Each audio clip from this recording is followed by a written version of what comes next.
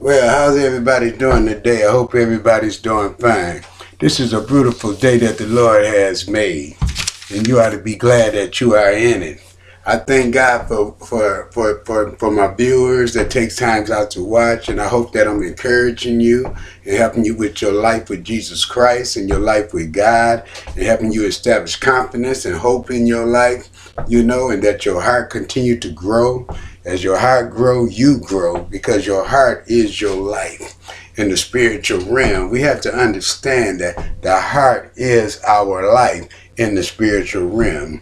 So, with that said, I want to give honor to God. I want to give honor to Jesus. I want to give honor to the Holy Spirit. And I want to give honor to God's words, because all of them plays a part in our heart, as shaping it and creating it and making it new and good.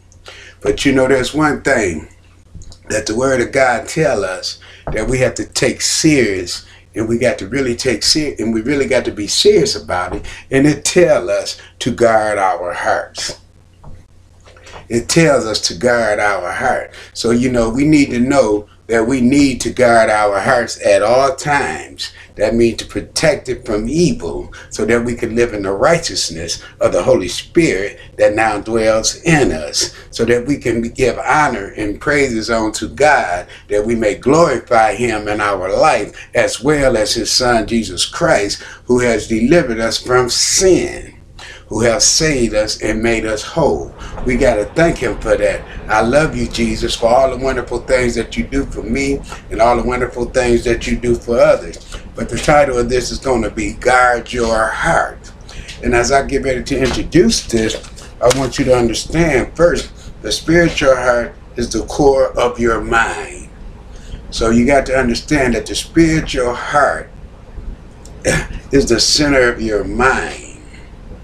The core is where everything's reside in your mind, which is the heart of the mind, which is the heart of the spirit, which is the heart of our life, the life that we live in our spiritual being, you understand? So it's the spiritual being that applies and make the physical being react.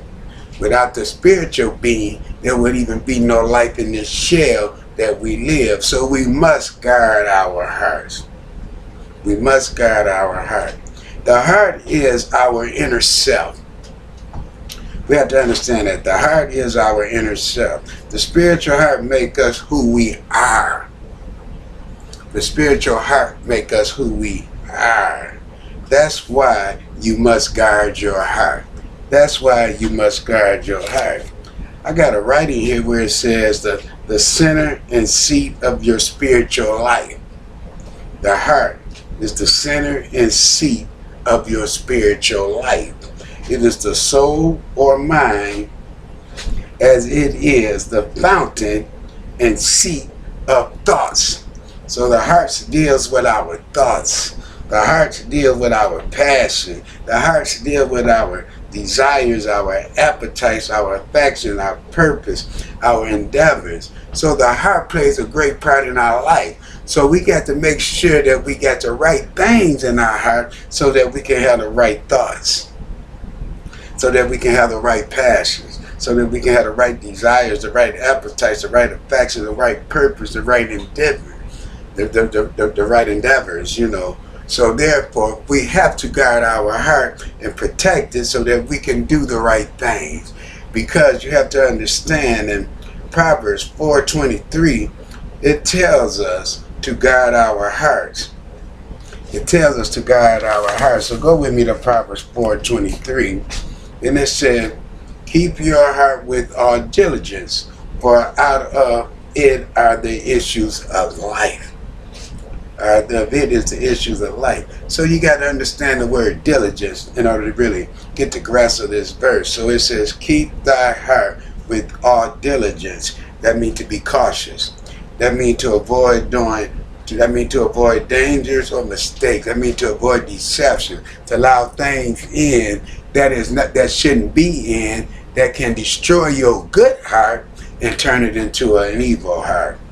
Then it goes on to say, for out of it are the issues of life. So for out of this are the affairs of life. For out of this is how we deal with life. See, we deal with life according to our heart. We express ourselves according to what's in our heart.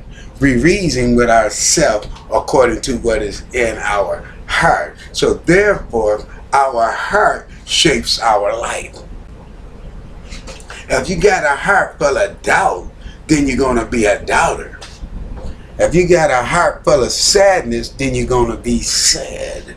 But if you got a heart full of joy, guess what? You're going to be joyful. If you got a heart that tells you you're strong, you're going to be strong. If you got a heart that tells you you can do this and you can do that, then you're going to do it. So we have to watch what's in our heart.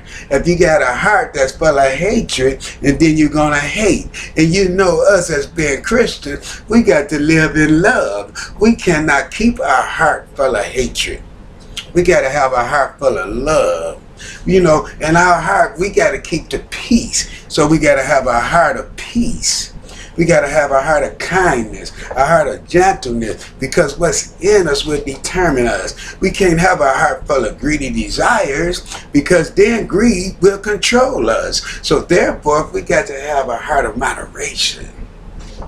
We can't have a heart of desiring what somebody else got. We can't have a heart of envying what somebody else do or say, because we got to have a heart of encouragement. Because we are in the righteousness of Christ, and our responsibility is to encourage one another, not player hate on one another. But if you got a heart full of player hating, guess what? You're going to player hate. But thanks be to God by Jesus Christ that we've been delivered from that evil heart, that we've been delivered from that Jesus heart. See, Jesus kicked evil out of your heart. I want you to take this personal and understand that Jesus took or kicked evil out of your heart. Once you get with Jesus, he starts cleaning that evil out of your heart by the power of the Holy Spirit that now reside in your heart. So you got to understand now that the Holy Spirit resides in your heart. So Jesus took the evil that was in your heart and put in the Holy Spirit, which is in your heart, which now take away that evil heart and give you a righteous heart. That take away that bad heart that now give you a good heart. So I want you to tell yourself and to know now that you have a new heart in Jesus Christ, and that you have a good heart because of Jesus Christ. You are not defiled anymore. You are clean by the power of the Holy Spirit that now resides in you. Then you have to let the power of the Holy Spirit work in your heart. See, in order to guard your heart, you got to let the power of the Holy Spirit work in your heart. But first, in order for the Holy Spirit to really work in your heart, first of all, you got to understand, you got to believe that you have been born again. And you got to believe that you are a new creation in Christ Jesus. I'm going as far as I'm going to go. But that's what you got to believe. You got to believe that the Holy Spirit resides in you now and working on your behalf. You got to believe that the Holy Spirit intercedes for you so that you can keep right. So you got to understand that. You got to know that the Holy Spirit is working in your heart. And not only that, you can't stop the Holy Spirit from working in your heart, because the Holy Spirit is only going to work in your heart if you allow it to work in your heart. That's what you have to understand. Work in your heart. Then you said, when you do, you are destroying the powers of sin that once was in your heart. Then you are destroying the power of sin that once was in your heart. When you allow the Holy Spirit to work in your heart, you are destroying the power of sin. That's why Paul says, sin have no more dominion over you. Evil have no more dominion over you if you allow the Spirit of God, the Holy Spirit, to work in your life. Doubt have no more control over you if you allow the Holy Spirit to work in your life. So you got to believe and receive what the Holy Spirit give you. See, the Holy Spirit will give you faith. The Holy Spirit will give you a hope. The Holy Spirit will give you confidence. The Holy Spirit will make it so that you can trust in God and you can do God's will. And when you're doing God's will, you are improving your heart, and you'll find yourself doing things that you thought you couldn't do. For instance, if you couldn't hold a job, today you can hold a job. If you couldn't keep a marriage, today you can keep a marriage. If you couldn't respect your children, or your children couldn't respect you, today you can respect either another, because of the Spirit that now dwells in you, which is the Holy Spirit that dwells in you, that creates a new heart inside of you, that takes the that takes the evil out and put the good in. And now that you got a good heart, and now that you got a righteous heart, now you can be righteous to one another. Now you can honor one another. Now you can live with one another. Now you can have peace with one another, because you got two good hearts operating together with each other in a relationship. So you understand that. Understand that you have a new heart. So you have to really understand that you have a new heart. And then in 2 Corinthians 5:17, it tells you you are a new creation. Matter of fact, let me just go read it. 2 Corinthians 5:17. I want to read it to you, because I want you to really get it. 2 Corinthians 5:17. Therefore, if any man be in Christ, he is a new creature. Old things are passed away, behold, all things are become new. So what he's saying right there, therefore, if any man be in Christ, he is a new creature. So in order to be a new creature or a new creation, that means you got to have a new heart. So you was established a new heart through Jesus Christ, and you became a new creation, and you became a new creature. Then it says, old things are passed away. See, your old heart is gone now. See, now that one heart you had is gone now. Now you got the new heart that you got through Christ Jesus. Old things are passed away. Behold, all things are become new. So now you have a new heart, and you are a new creation in Christ Jesus. You got to understand that. And when you start understanding that, and you start seeing your new heart working in your life, and your new ways of doing things, and the things that resides in you now, you know, you don't have hatred running you no more. You have love running you no more, because your heart is full of love. You understand? You don't have doubt ruling you no more, because now you know about hope, and you know about faith, and you know about trust, and that's in your heart now. Now you can believe in God, and while you believing in God and Jesus and the Holy Spirit and God's word, it make it where you establish within your heart that you can do things that you thought you couldn't do, and you find yourself doing them, and you find yourself achieving in life because of that. Because you are a new person, because of the new heart that you have in Christ Jesus. You know, you are not who you used to be. See, when he changed your heart, he changed your character. And when he changed your character, he changed your personality. So who you used to be, or who you used to portray, that ain't who you are no more. And that's not who you're going to portray no more when Christ is really working in your life. When Christ is really working in your life, and we really have to understand that. Then it goes on to say, that now that you have a new heart, you have to guard your heart. Now that you have a new heart, you got to guard your heart. You got to understand that. You got to guard your heart. Yes, it's your responsibility to guard your heart. It's your responsibility to keep evil out of your heart through the power of the Holy Spirit that now dwells in you. Yes, you got a part to play in this. It just don't happen. You got a part to play in this. See, we live in a world. Then you say you have to guard your heart. Then I put the quotation on there, why?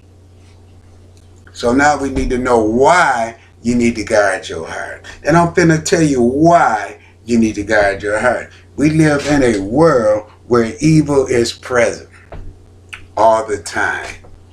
We live in a world where evil is present all the time. You have been delivered from the evil heart. You have to understand that, though. You have been delivered from the evil heart, but evil is always attempting to reside or move back in your heart. So because you've been delivered from evil, because you have a new heart, that don't stop it from trying to come back in. It don't stop it from trying to destroy you. It don't stop it from trying to harm you. And you know the only way that he can harm you is to reside in you. But you cannot let it reside in you. You got to keep your faith in Jesus. You got to keep being obedient to the word of God. You got to keep your focus on Christ. You got to believe in the power that worketh in you, that builds you up. And you got to encourage one another in this walk. I'm talking Christian perspective, because when you get your life right with God, your physical life will also get better too in your surroundings. I'm finna tell you, there are nothing but blessings in following Jesus. But when you're following Jesus, you got to make sure that you keep a good heart.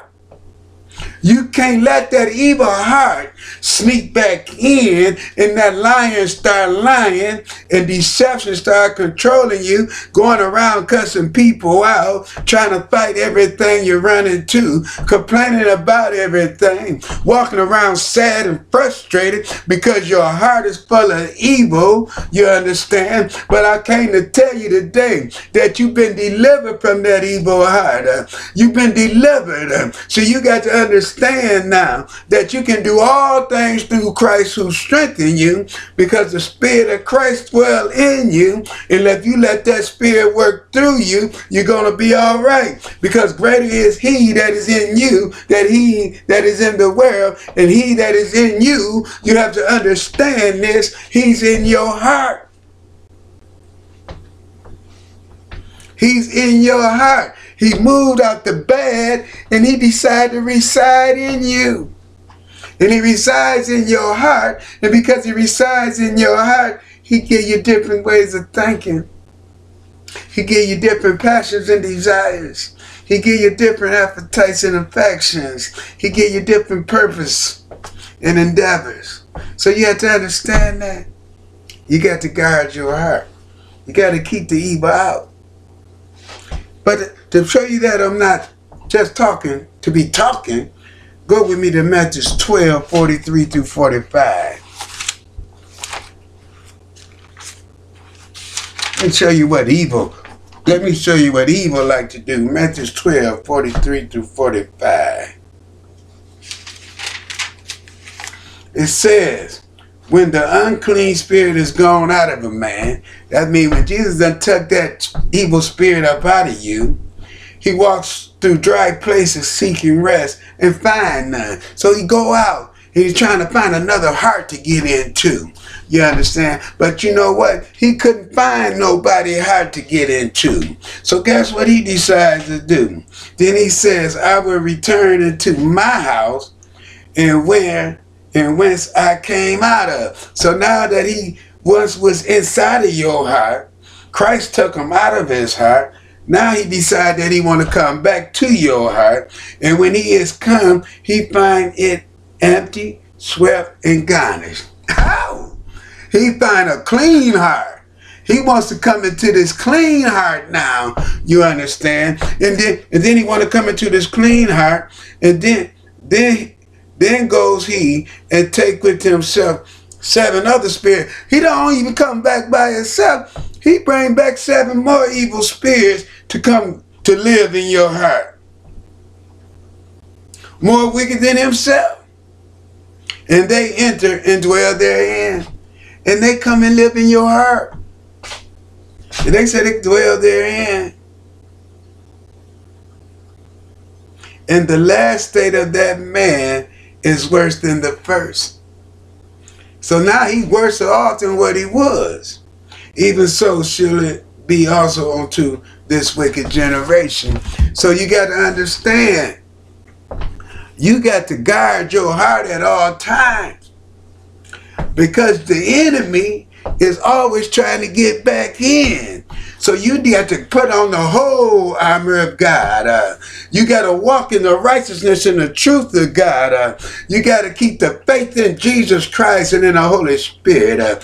You got to walk in faith, and you got to live, understand me, and you got to continually to live by the word of God. It's got to be in your heart at all times. You got to meditate on it. You got to make it your life, your heart.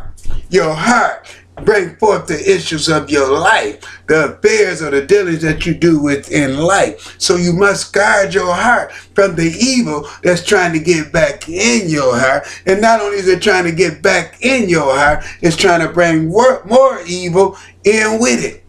But thanks be to God for Jesus Christ, because you can do all things through Christ who strengthens you. As long as you following Jesus, you don't have to worry about that evil coming back in, because you are protected by the power of the Holy Spirit that now dwells in you, and it will keep evil out as long as you be obedient to the Spirit that's in you. As long as you be obedient to the Spirit that's in you. Don't follow the flesh. Don't follow the world. Follow Jesus. Follow the Holy Spirit. He said you must live by the Spirit. You must live by the Spirit. Then it goes on to say, in my closing, it said, God will guard your heart. God will guard your heart, but you have to humble yourself and obey God's word in order for God to guard your heart. In order for God to guard your heart. So, in order to get what I'm talking about, in this particular, I got a couple verses I want to read to you right quick. Let's go to Philippians 4, 6 through 8.